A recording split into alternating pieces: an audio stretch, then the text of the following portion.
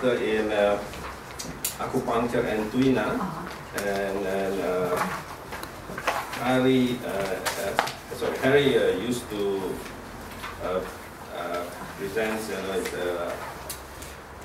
his knowledge in local Chinese TV, and then also has been working as a lecturer in the University of Zhejiang, Chinese Medicine University, and yeah, Harry has a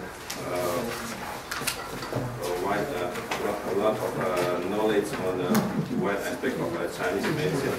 So today Harry will share his knowledge and some case studies from his clinic on Yin and Yang application.